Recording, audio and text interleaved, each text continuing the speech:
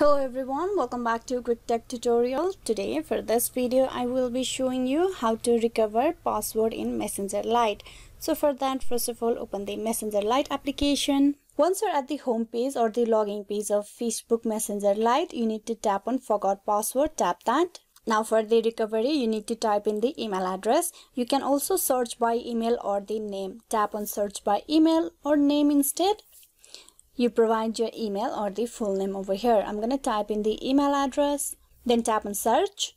For the recovery, you will also have this option of use your Google account. Log in into the Google to quickly reset your password. You can tap on continue. So they will show you the account of yours on here. Tap that. With that, you will be able to create a new password right away. Now you type in the new password over here. Then tap on next. Log in with one tap. Now your account has been recovered. You tap on OK. Now this will get you logged in into the Facebook. Now once you tap on the messenger icon, tap that. Once you have been logged in into the Facebook, what you can do over here is type in the email address. Now here you just need to type in the new password that you have just updated it right now for the Facebook. Type that and then tap on login. And with that, you will be logged into the account.